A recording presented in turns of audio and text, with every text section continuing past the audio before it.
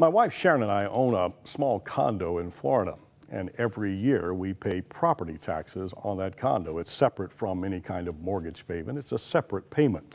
And every year I get a bill and it tells me that if I pay it at a certain time, then that is the amount. And if I wait a little longer, then that will be the amount. It's larger. If I wait a little longer, it'll be even larger amount. And then there's a deadline. And if you don't pay it by the deadline, the largest amount, well, bad things can happen.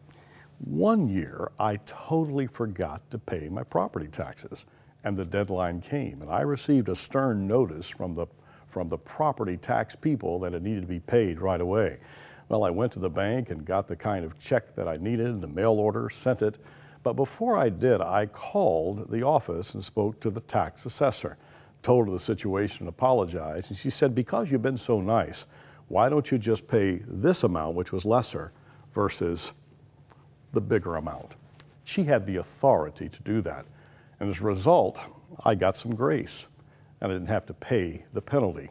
Basically, she wiped the slate clean.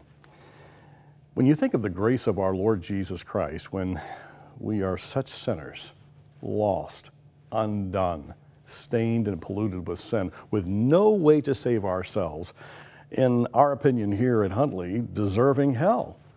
We think of ourselves in that light, and yet Jesus Christ went to the cross. He took our place. He took our penalty. He took our sin debt, and He wiped it clean. We deserved the worst case scenario, but because of His grace, we've been relieved of that. If you know Jesus Christ as your Savior today, in the busyness of living out your faith, don't forget the matchless, magnificent, wonderful grace of Jesus Christ.